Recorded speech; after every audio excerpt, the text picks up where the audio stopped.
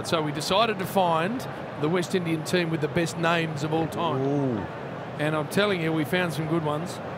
Jaswick Taylor, Prof Edwards, Uton Dow, Foffy Williams, Snuffy Brown. Snuffy? El Comido Willett, Oscar da Costa. Oscar da Costa. Oscar da Costa. The best setups ever. Snuffy Brown. And I'm putting Gudakesh Modi in there as well. I reckon he's in. Yep. All right. Yep. Okay.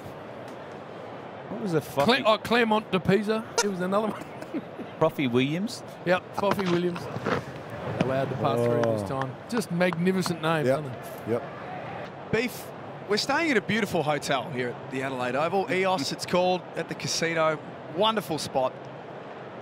Just genuine luxury, to be honest. We're very fortunate. We get looked after by the team here at Triple M Cricket. But what happened at your hotel about half an hour in yesterday? You, Merv and I, we all checked in at the same time. Wandered up. What happened after that? Well, then I went to the room and I was just getting to go and have a shower. And I thought there was someone knocking on my door. It must have been the door next door. So I had... Here's Stark. So... wide, leave it. So, I get there and I look around. There's this little gateway, it's like an entrance there. Where so I went like this to have a look and see if it was anyone for me, but the door slammed behind me. Oh no! And all I've got is like the hanky-size hand towel. And you're Starkers. I'm Starkers. Yeah. So I said, luckily I could hear the Man Mountain moving up the corridor, and I said, Merv. Get downstairs and tell them to send up another key. Anyway, luckily I survived. It was a very quiet time in the hotel, thank goodness. Wasn't cold, was it? 3 for 54. That's defended. I actually had the horrors last night when I was lying there in bed, or this morning when I woke up, and I thought, Jesus, that could have been a shocker, couldn't it? Having to walk down to the reception with a towel that's the size of a hanky. Would it have got the job done? The towel that size? Was it? No, mate. Well, it's interesting. I think Merv Hughes has got a story very, very similar, but he had to walk downstairs with a chewy packet over his. I'm told that more than did the job. 2 balls left for Stark. It's full, driven back to the bowler. Merv's just loitering at the moment. Yeah. What's happening, Merv? Oh, it's a little bit disconcerting. You walk out of your room, Merv. You turn around, there's a great man holding this like little handkerchief. You're just thinking, wow, it must have been a cold shower. I had you all over. He's been rehearsing that for the last 20 minutes out the back. Anyway, thanks very much for that, Merv. No, I meant to be quite genuine, so I could have still been outside that room. Imagine that on the front page of the Adelaide papers this morning. Gussie, we do our show 4 till 6, Triple M, a rush show here in Adelaide. Greg had to leave at 5:30 for an appointment for some Botox under the eyes. Yes. He had some plugs put in at 6 o'clock. And Boom, what happened to his teeth? Well, I need to wear sunglasses when I look at him now. And I don't know, he's on radio and he looks... He's gone one shade too many. He's been too long in the solarium. They're banned, and somehow he's looking more like Fabio. There's a black market for the solariums here, and he finds them somehow. But have a word to him. Yeah, sort him out. Disappointed. He's not one of us. He's a bit different. Stark into Joseph, and this ball is full, and he works in through mid-wicket. A really nice shot. That's 4 runs. Well played, young man, on debut. He moves to 6. It's time the pants off that. Great hands. Shamar Joseph facing Hazelwood. This ball, he's absolutely tonked it. He thinks he's playing T20. He's absolutely smashed it, and he gets himself a boundary. Good shot, young man. He moves to 13 off 14 deliveries. Yeah, not a bad idea. Hazelwood won't like that. He's into him now. It's pitched up, and he smashes it again. That's going to be the 150 for the Windies as he hits back-to-back boundaries. Joseph moves to 17. This is exciting stuff from the young man on debut. Hazelwood into him. Again, he backs away, and he absolutely smashes it. It should be 12 and went that far. Absolutely smashed him out of the ground. Joseph moves to 25. The Windies 9 for 165. How about that? Giddy up. In now. Big edging, and it's taken. He's taken a wicket with his first ball, and then he's buggered off over to the east, and they're all having to chase him down. What a wicket. Steve Smith gone with his first ball. You can't get off to a better start than that in Test match cricket. We all thought, oh, he's really nervous, he's lost his run-up. But he's gone back, and with his very first delivery in Test match cricket, it's none other than Stephen Smith. What a scout, what a start to your career. Good catch taken as well. Unbelievable. Yes. And I said to him, he's got to go all Ric Flair on us. After he does it, he's got to give it some whoa! Oh, no. Oh, no. That's what's got Here he goes. Oh! All right, that'll do. Oh, have a look at me about it. Just he's gone Ric Flair. Perfect. He's gone Ric Flair. Perfect. Shaking hands. That's what we wanted. He's done it. Doorstop him here. I was pretty keen on getting the woo, the Ric Flair in at the end. So no, what a great honour, mate. Two fielders on the leg side for Travis Head. It won't matter as he drives through cover to the applause of the Adelaide Oval crowd. There's no place like home. Travis Head, 100 from 122 deliveries. He loves batting here. What an innings this has been. The hometown hero, Travis Head, standing up on a tricky wicket, as he so often has over the last few years. He hasn't been at his best from ball one, but towards the back end of this 100, he's really started to flush it out the middle of the bat. He just continues to find ways to score runs when others have struggled. Again, standing up for his country, making 100 on his home ground. Wonderful performance, Brian. Yeah, excellent performance. 175 30 months ago against the West Indies. Slightly different attack, but same result. The West Indies have struggled against this left-hander, this amazing left-hander from Adelaide, chalking up another big 100. It's 28th innings since he last batted against the West Indies, and we haven't been able to sort him out, but congratulations must go out to him.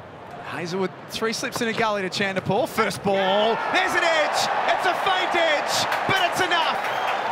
And Josh Hazelwood picks up from where he left off in the first innings. Chanderpaul gone for a first ball duck.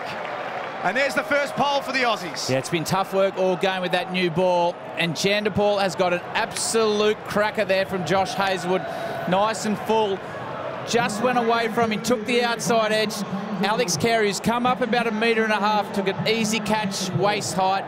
But that was a great way to start there from Josh Hazelwood. Little feather, great start the Australians. It might be a sign of things to come for Discovery Park's Triple M Rocks cricket. Hazelwood with the wicket. That's a great catch. What a catch at short leg. Travis Head, reflexes of a cat. Travis Head, and listen to the crowd. There's a massive roar today when he got his 100, but there's laughter all around. With Travis Head, the players will be saying, mate, you've got a home in there now. You're not leaving bat pad. But what a catch from Travis Head. Josh Hazelwood found the inside edge. He went out quick, low to his left. Beautiful technique there by Travis Head. What a catch. And don't the Sackers love it. Had got a fair part of the bat from the skipper, Brathwaite, and Head hangs on to a ripper. I reckon there's something like 12 or 13 of the wickets to fall have been caught by the keeper or the slips. Make that 14!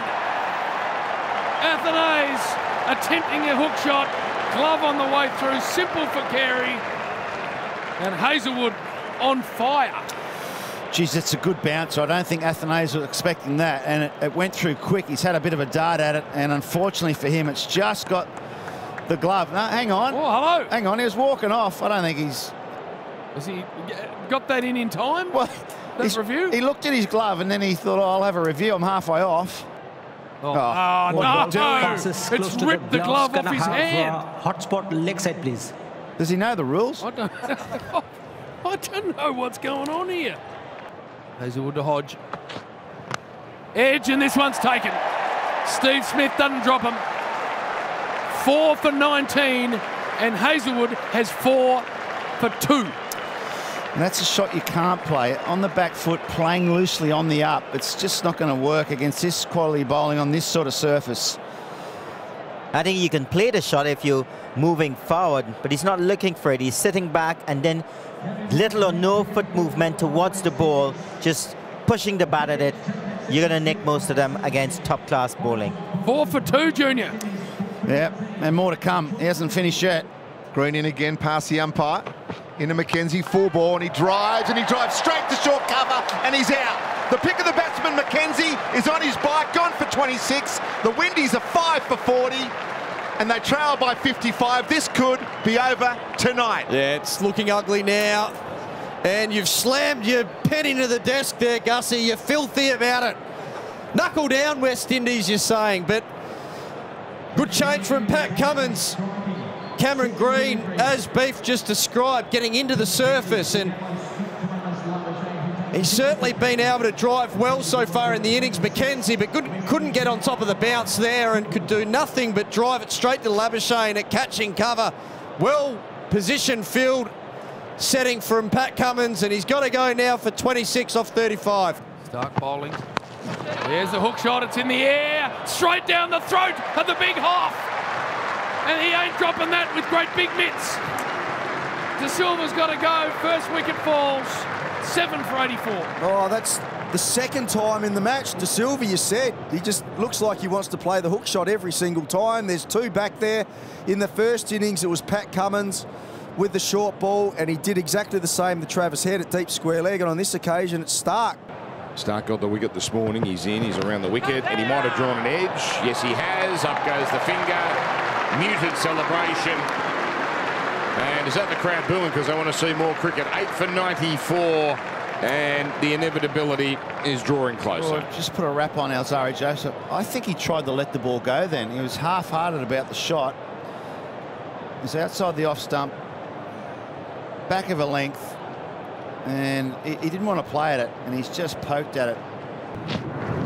Bowl, shouldering arms. That doesn't do your argument much good, Mr. Lara. Moti is out. Hazelwood has 5. Windies still need 1 to make Australia bat again. Yeah, he's let a straight one go here. I'm just wondering whether the umpire's going to look at the no ball. He looked at Hazelwood, so I'll have to keep an eye on that, but he's just misjudged that. Yeah, definitely misjudged it. I said he can bat. Comes in again at the wicket. Bowling around the wicket. Oh, and the easiest stumping you'll ever see in your life. Shamar Joseph saw it, his eyes lit up, he danced down the wicket, and a terrific stumping to Alex Carey. He's so clean behind the stumps, Alex Carey, the local boy, took the bails off, no problem at all. Shamar Joseph, well, it was a spirited fight again from him with the willow. Nathan Lyon, yeah, really pulling the pace back on those 2 deliveries, floating them up, enticing Shamar Joseph out of the crease, and he's stumped by about half a wicket, I reckon. Oh, yeah, without doubt. His eyes would have lit up, didn't get to the pitch of the ball, it spun, it bounced, and how easily, as you said, Carey, behind the stumps, just gloves them, takes the bails off, away we go. So, but an interesting fight from the West Indies. It could have been all over in the first half hour today, but the tail, they're just having a crack.